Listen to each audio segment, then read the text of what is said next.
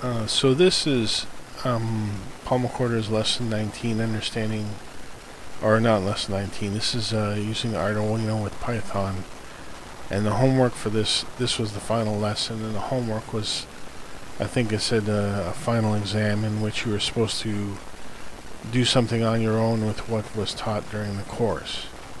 So I did the breakout blocker program, and I didn't like the way the joystick was working, and I thought maybe it would help if I put it in a different thread. So that's what I did. And this Arduino code is pretty much the same as it was before, taught during the lesson, except I changed this delay. I increased the speed a little bit, and then I went to the Python lesson and I made this function here,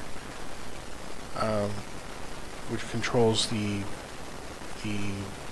joystick, basically the movements of the joystick and the blocker in the video game. And then I called it with using this thread program here. So I have a little a try and accept, and the accept is just in case it reaches an error here, it'll say what the problem is, and I wouldn't have to go search for it. So this is where I open the new thread, and this is the code that handles the new thread here. So I'm going to run the program. It's going to be the same breakout blocker as before. Oh, where am I here?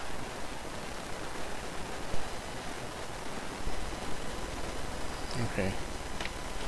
So it's the same breakout blocker as before, except that, well, yeah, the joystick should run easier now, and it's easier to control, so I can probably, well, hopefully I can catch these balls. And basically, the two functions are going at different speeds now, so the joystick is independent of the rest of the game, so I can, oh, sorry, I lost the ball. When the score increases, the ball should be actually going faster, so I don't have to, because it's an independent program or an independent thread, you don't have to sync up anymore. So it seems to work quite well. Anyway, yeah, 2. The score is 2. I'm going to try to get better.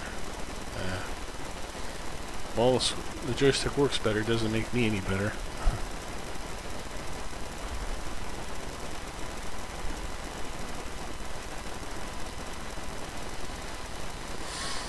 Anyway, just try one more. I missed it.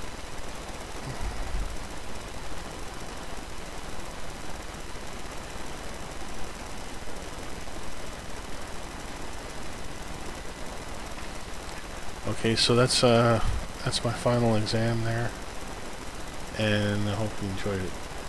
I'll put up this code on GitHub or something if anyone wants to take a look at it. Thank you.